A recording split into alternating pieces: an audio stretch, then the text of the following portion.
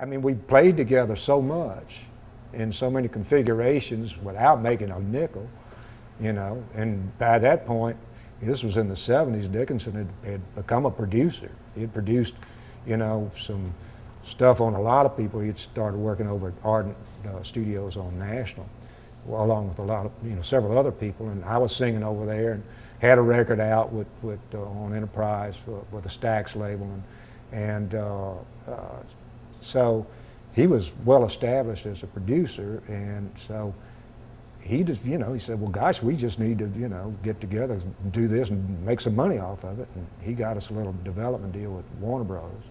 You know, and we went in and blew it. Our only time in the studio, it was not the best studio experience I think everybody had. But by that time, we had Tommy McClure was playing bass, and he had been with Jim down at Criterion in Miami with the Dixie Flyers. You know, Tarp Tarrant, who's Jerry Lee Lewis's former drummer.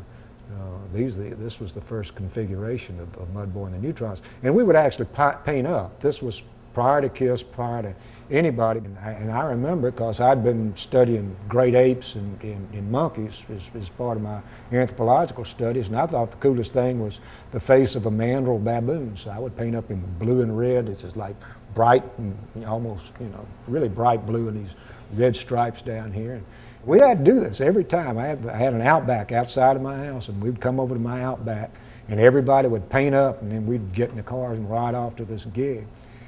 And I can remember Tommy McClure, he didn't want to paint up. And he said, oh, we're going to have to paint up. I said, I'll just put a red dot in the middle of your forehead like the Indians do, you know. And he would do that.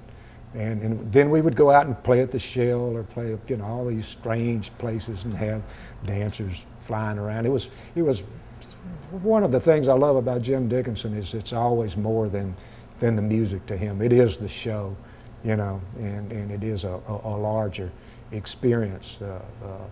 Basically, I just get up on the stage and sing, you know.